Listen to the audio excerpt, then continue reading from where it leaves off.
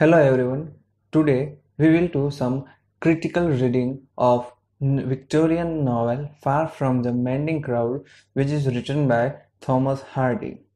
As previously we have tried to summarize that whole novel, now we will try to look upon some of the critical reading of that novel. So today in this section we will do some of the reading of male characters, how they are look forward or look ahead to the women's, especially reference with the Bathsheba, and we will see that how they are looking to the Bathsheba. The first person on this series we will see Gabriel Oak.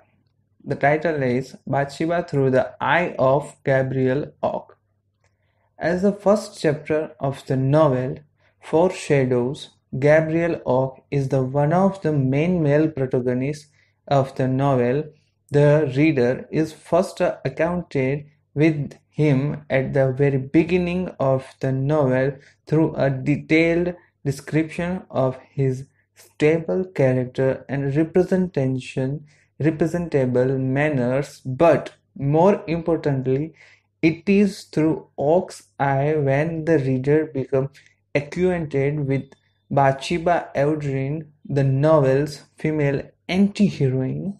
Means first the description of Gabriel Oak and his economic condition and his characteristics we look there, and after that when the turn comes on Bathsheba, that at that moment it's a change. What the change comes, the change is that now the as a being reader we not getting a chance to see Bathsheba separately how we seeing Gabriel Oak, but unfortunately we have to see Bathsheba as a character by Gabriel Oak's eye.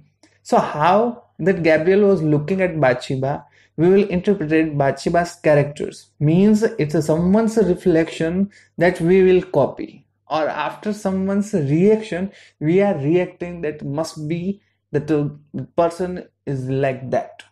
Hope so you guys can understand.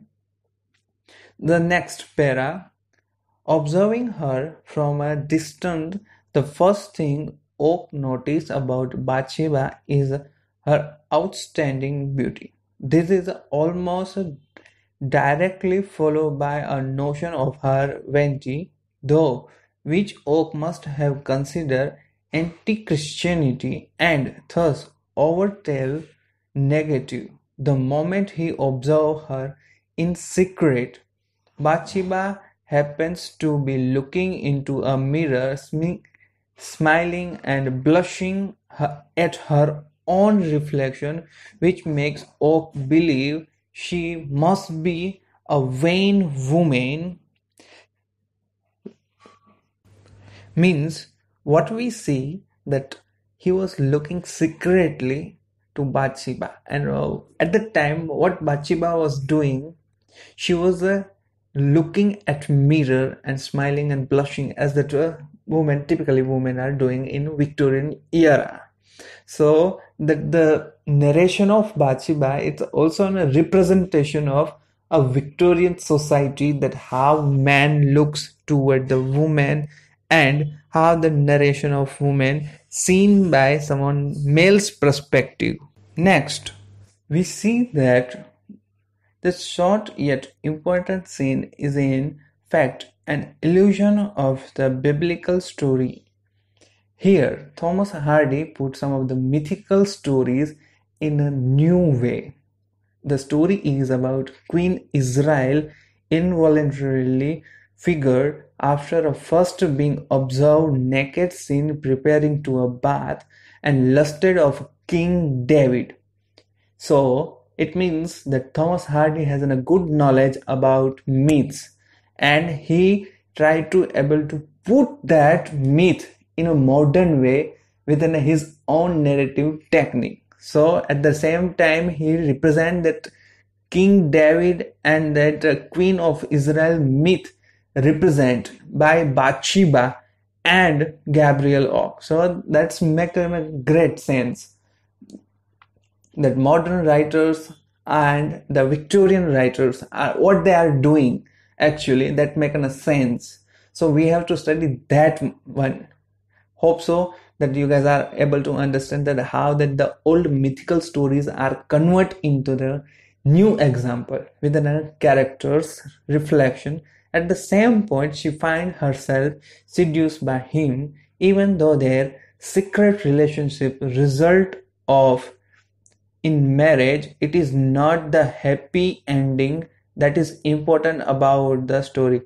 It is the influence of male gaze, that power of man will which result from it.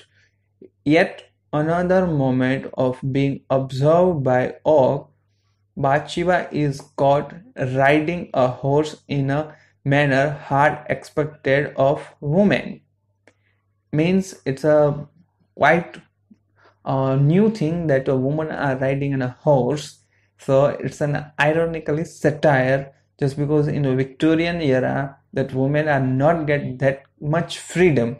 On that time, Bathsheba was riding on a horse. It means something is new.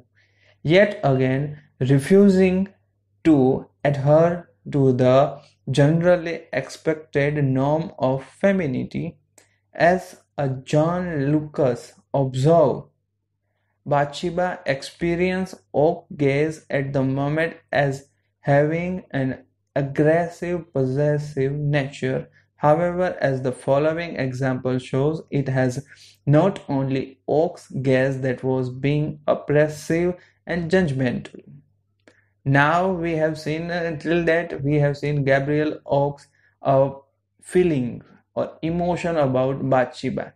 But suddenly, when she was responding, how that person's mindset was changing, we will see here. In this, in his reaction to Bathsheba's refusal of marriage, he has just proposed to her. Gabriel very bluntly expressive criticism of her better judgment. Upon my heart and soul, I don't know what a mind can say stupid than that.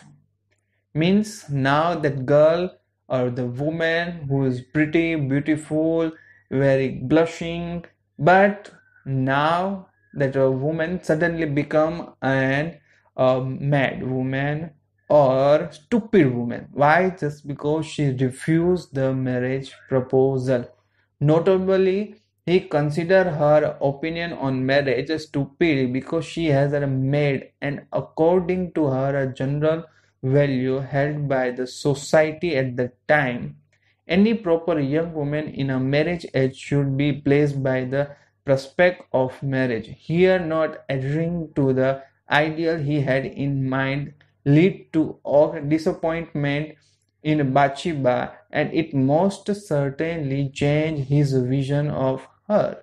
Moreover, in the obviation example suggests that Victorian men held a strong belief that as long as they adhered to the values generally acknowledged by society, they were free to criticize or every judge women simply for not conforming to their Victorian ideal of feminine.